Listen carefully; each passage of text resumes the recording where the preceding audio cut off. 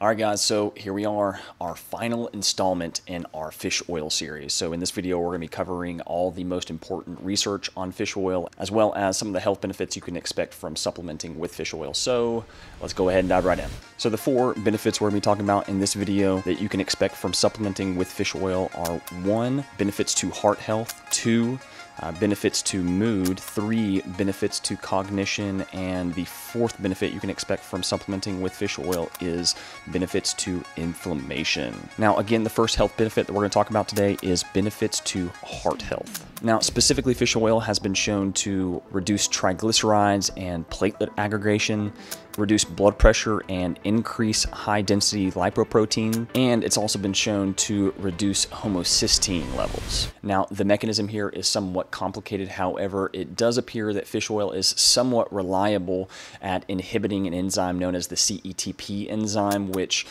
when inhibited, can somewhat reliably decrease triglycerides, which is a health benefit that you see repeatedly in the research, as well as increase and improve cholesterol markers. So it improves and increases good cholesterol at the same time as lowering bad cholesterol. And so one thing that is super interesting to note here is something that I'm not claiming. I'm not claiming that fish oil does a good job at decreasing the incidence of cardiac events, say things like strokes and heart attacks. I think the research is fairly clear that fish oil does not improve the incidence of cardiac events. However, it does do a fairly good job at lowering and improving the biomarkers of heart health. Now, I do think this is interesting. You would typically expect to see something that improves the biomarkers of heart health to also improve the kind of like disease markers of heart health, but you don't see that correlation, which tells me that there's something else going on when it comes to heart health and cardiac events. And so the major thing to grasp here is that fish oil seems extremely reliable at improving the markers of heart health, while at the same time not necessarily doing the entire job of lowering cardiac events. So if you are to supplement with fish oil, just be aware of that. Now, the second health benefit that I want to talk about in this video super quick is fish oil's benefit to mood. And now specifically, the research indicates that fish oil does a fairly reliable job at reducing the symptoms of major depression, reducing the symptoms of anxiety, reducing the symptoms of stress, and improving subjective well-being.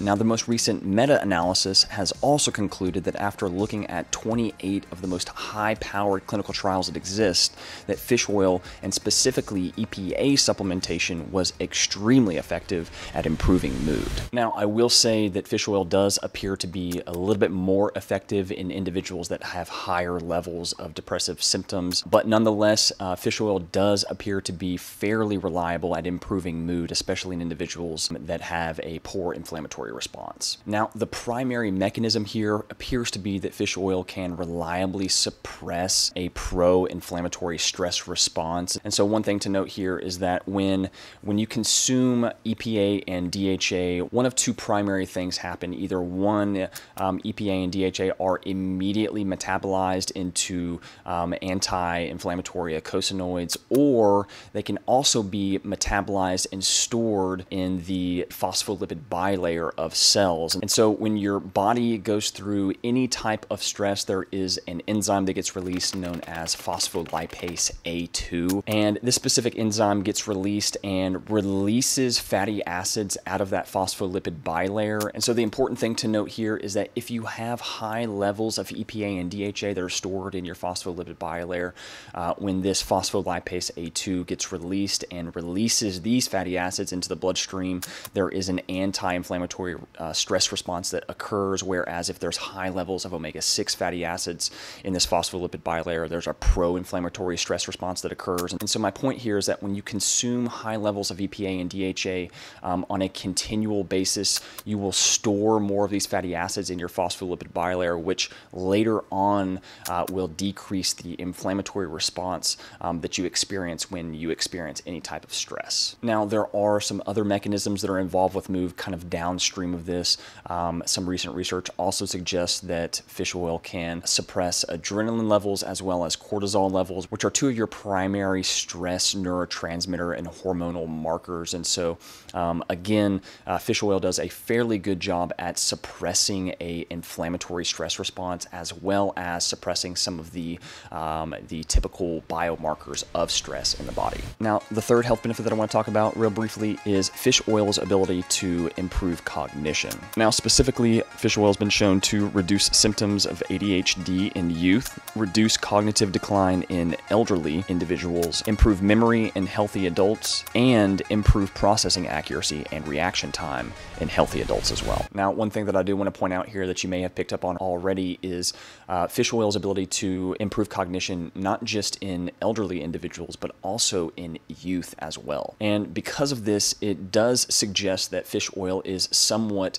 universal in its ability to improve cognition as well. Now, the mechanisms here also seem to be mediated by the inflammatory response that omega-3 fatty acids are able to kind of help mediate. And so specifically, it does appear that EPA and DHA are both somewhat effective at improving the neural inflammatory response, specifically, again, that's associated with stress. And so when you're able to suppress this inflammatory response that is triggered by stress, theoretically, you're also able to improve cognition as well. Now, there is also some interesting research that suggests that fish oil can also improve cerebral blood flow and oxygenation. However, how fish oil does this isn't super understood yet, or at least isn't super understood by me yet, but nonetheless seems to be somewhat of a promising health benefit that you can expect from supplementing with fish oil that also leads to improvements in cognition.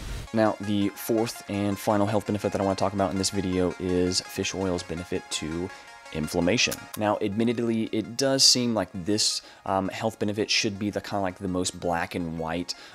There theoretically should be somewhat reliable reductions in inflammatory markers. However, the research is super conflicting at this point. It appears that inflammatory markers are only reduced in certain populations and only with super high doses. Now, to be quite frank, I'm not 100% sure why this is. However, if you dive a little bit deeper into the research, you will notice that restricting omega-3 fatty acid intake in an acute setting does not increase inflammatory markers. And so it might be natural to assume that supplementing with omega-3 fatty acids would also not lead to an acute decrease of inflammatory markers. And this does make some sense if you think about it. One of the primary benefits that come from supplementing with omega-3 fatty acids is specifically that you're able to store those fatty acids in your cell structures that can then be released when they are needed. And so this data may also point to the importance, not necessarily of just blatant kind of just dumping a bunch of fish oil into your diet, but again, it may be more important to worry about the ratio of omega-6 to omega-3 fatty acids as opposed to just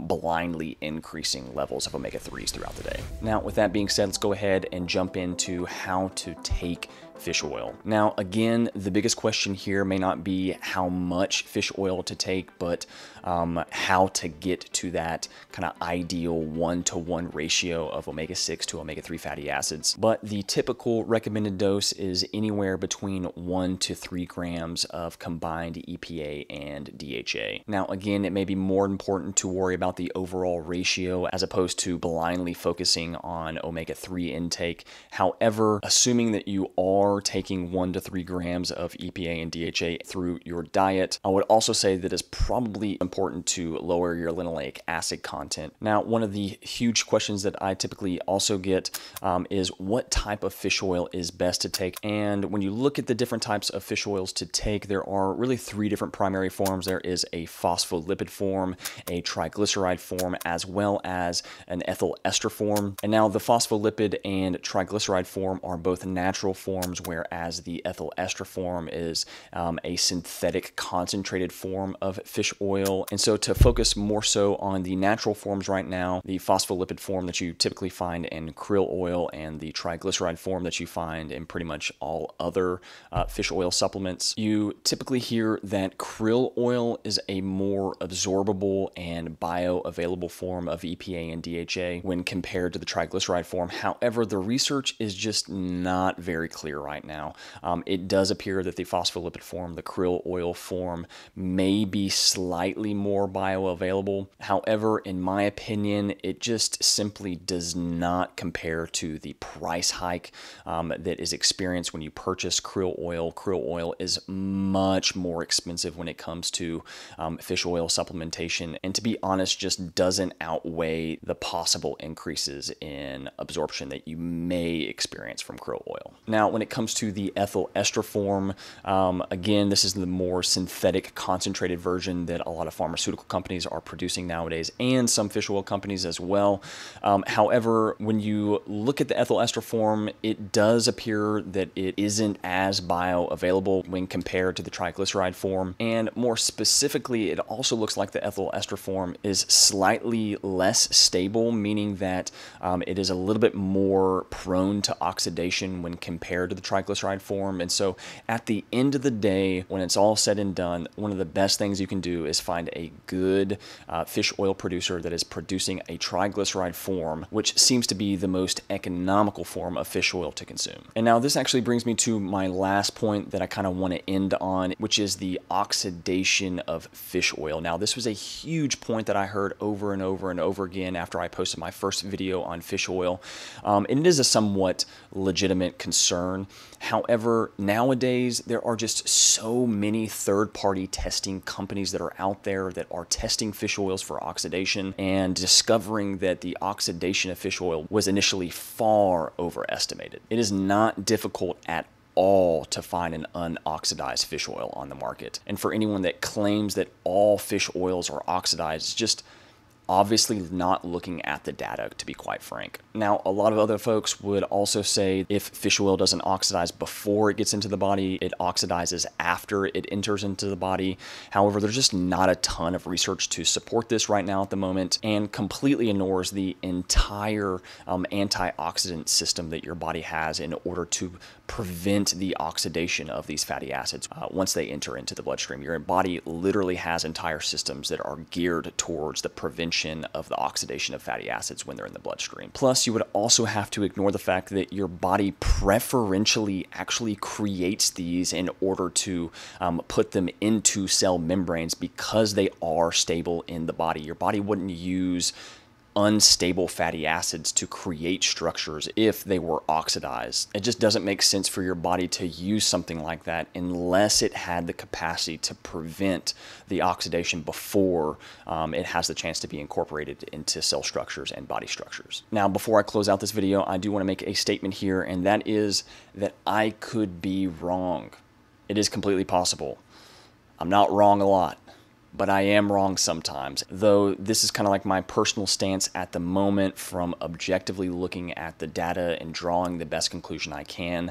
For all I know, 10 years from now, we can have just completely different research that surfaces that completely disproves all of my assertions. However, that's just a risk I'm willing to take. I've done the best job that I can do at looking at the research and drawing the best conclusions that I can, but the nature of science is that science changes. New data arises constantly and is constantly challenging ideas in science, and I'm not arrogant enough to claim that I'm above that. But anyways, guys, I hope this video was helpful for you guys. Check the description down below for any of the free guides that I've got on my website. And if you're interested in getting an omega-3 fatty acid test, there's also a link down in the description for that. But other than that, guys, I think that is it for fish oil. It is in the books. I'll see you guys next time.